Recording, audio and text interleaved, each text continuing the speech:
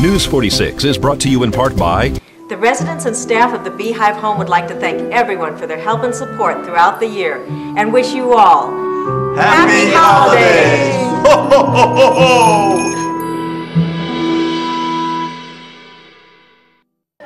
Hi, how are you guys doing? Very, very Merry Christmas and a happy, healthy New Year to all out there.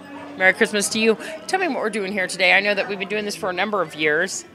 Well, again, this was started by three ladies, Lou Komorowski, Mary Ridley, and myself, because we were asking, was anything done on Christmas Day? For years, since 1960, holiday dinner has been done in Pahrump Valley on Thanksgiving, but I did not know if anything was being done on Christmas Day.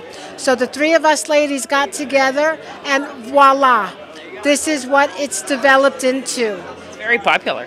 Very, very popular. We've had so many people that come and help, and you know, you try to remember everybody. Our search and rescue, the sheriff's office, Shepherd of the Valley, Pastor Fairbarn's Church.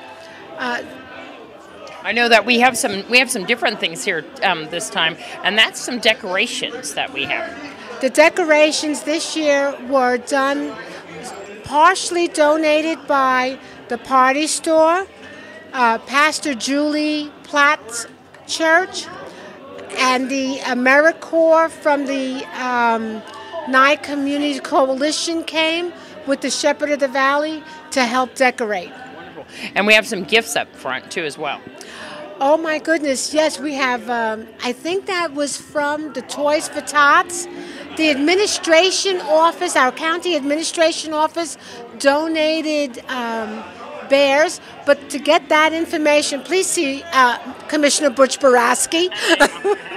There you go, and Butch Boraski's out there actually volunteering his time, as well as our sheriff back here who's doing kind of the logistics. He's doing the logistics, yes, and we're doing very well. What is that for? That is for deliveries, right? All our to-go orders, and so far we've delivered about, I'm going to say 236 to 240 dinners. Only a few have come back, and now we have some more dinners that are going to go out. So I'm thinking it's going to be anywhere from 240 to 250 dinners. Wonderful. And I know on Thanksgiving we delivered the dinners. These are all for homebound, and we have a lot of drivers out there donating their time and their gas, going house to house and delivering to people who can't come out and get their dinners.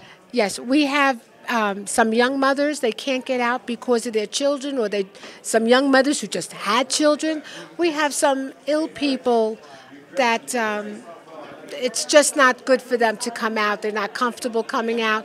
But in this community, so we had one lady who wanted to be picked up, and then she called me and she said that someone delivered meals to her, food for her to cook, and so she was staying home. So it's been an absolutely incredible holiday, Merry Christmas in our Pahrump Valley. We got the senior center out there, too, bringing seniors in with their own vehicle, too, as well, right? I think that, I'm not sure who donated. We pay for that senior vehicle to pick people up, but I'm not quite sure who paid for it this year. During Thanksgiving it was Commissioner Butch Boraski who paid for it, but I don't know who paid for it for Christmas. I heard a couple of things. Well, that's great. And then some of the things that we had an issue with the Thanksgiving dinner was we had to have some restaurants donate it because there was some issues on that. Is there still that issue with the food? Yes, our wonderful health department, in keeping with watching out for everybody, we do go to the restaurants. The Homestead Cafe has cooked quite a few turkeys and the meal and delivered it hot here. Tomasino's cooked 10 turkeys, stuffing, and 5 gallons of gravy, and Irene's donated free the pies and the butter, and of course our wonderful Heat Co. always gives us the bread for free. And that's because before the search and rescue used to cook the food themselves, but the health department now wants it cooked at a restaurant.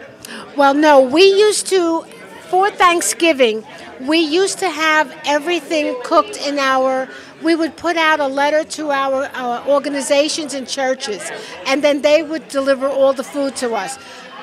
Search and rescue, we would only do hams for Christmas because it was easy, and Search and Rescue used to heat up all the hams because they're already cooked and heat up all the rest of the fixings because everything is really already prepared. We're just heating everything up. Yes. Yeah. But now we have all these wonderful restaurants that are donating all their time and money and effort on doing this. This is such a great thing. Are we having an Easter one coming up?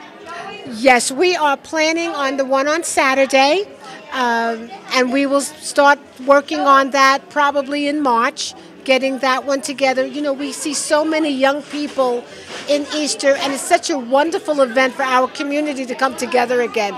So we're enjoying our holiday dinners. And this time, for Easter, any of you wonderful crafty people, I'm looking for angels only to come and walk around. So if you're So you want people dressed as angels?